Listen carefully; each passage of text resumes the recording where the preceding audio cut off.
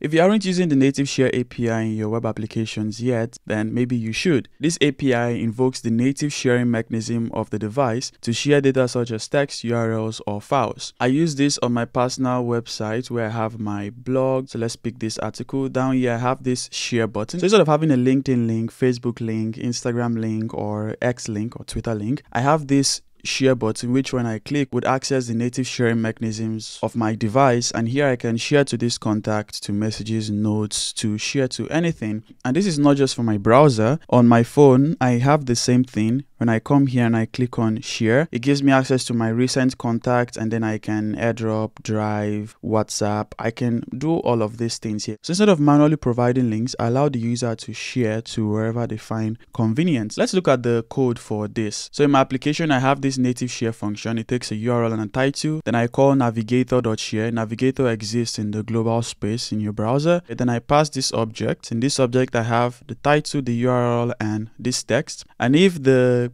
content is successfully shared, this then block is triggered. If it is not shared, let's say the user cancels the sharing, then this catch block runs. And then I can use this in my native share component. First I check if native share exists. This is the function here. So I check global. The reason I'm using check global is to check if window is not undefined, because during server-side rendering window does not exist. So I check the global, and then I check navigator.share. So if it doesn't exist, it will be undefined, but if it exists, then you have access to the function. So here I check native share. If it is not undefined, then I have my share button, and in this button when you click on it, I call native share. But if native share does not exist, then I return this element here, which is a Twitter link instead. And for the component that I use for my articles, down here I have share article. I pass the URL and the title. So coming back here, this is the local development part. This is the article. Then I can share this, and let's just say I share this to notes. In my notes here you can see I have the title, the URL, and I have this text, which is kind of the title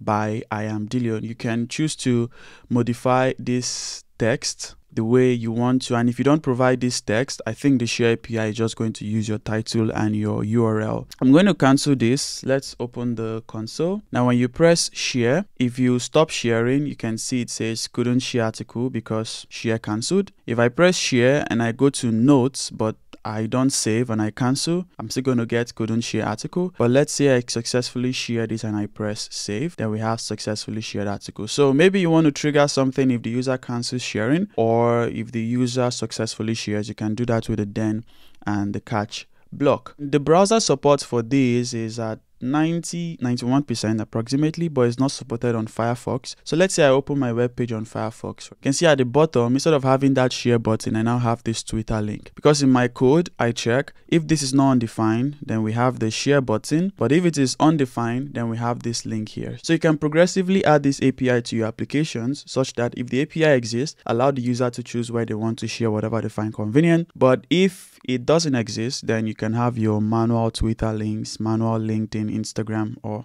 whatever destination you want your user to share this to. You can use this for URLs, for text, and you can also use this for files. Let's try using this for an image. So here in my native share, I can pass title, URL, text, and I can also pass files. So let's say this native share is going to receive just one image. I have image source to be string. So if we go to my website, the local one, let's say I want to make it easy to share this cover to anybody. I have this share button, and if we go to the code for it, this is the share button. So if the cover exists, I have my share article, I pass the URL, I pass the title, and I'm also going to pass the image source. So I'm going to pass cover here, and then for my share article components, I'm going to receive the image source here. So image source string, and then for my native share, I can pass the image source. Now coming to my native share, I cannot just pass the image source to the share API. I have to convert that to a file. To convert that to a file, I can have a function. I'll call this create file from source. Then we take the source.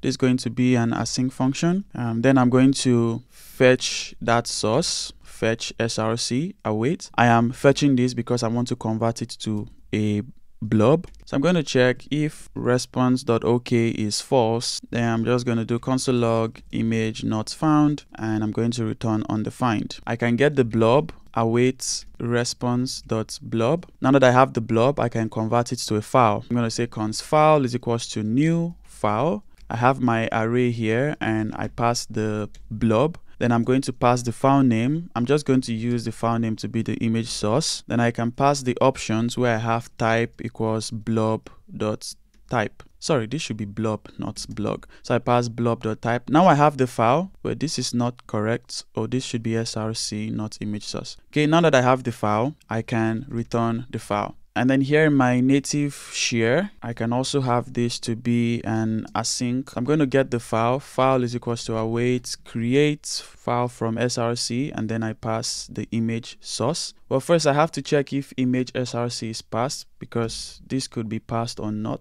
So I'm going to have const files to be an array. Then here I can say if image source, then I'm going to get the file of this source and then do files.push. And I pass the file, and then I can pass these files. Well, I can just have it like this. So the files property is going to be the files array. I should probably type this to be file array. So I can say if file, then we call files.push file. Okay, now that I have it like this, I can go back here. So now I have this share button. When I click on this share button now, it allows me to share that image. And if I share this to notes, you can see I have the image here, but let me cancel. Now let's say I share this via airdrop, and I'm just going to share this to my iPhone. This is received, and I don't know if you can see it clearly, but I have the image on my phone. So by doing this, I've made it very easy for my users to share media, links, text to anything that they find convenient. Maybe it's an existing contact, it's a friend,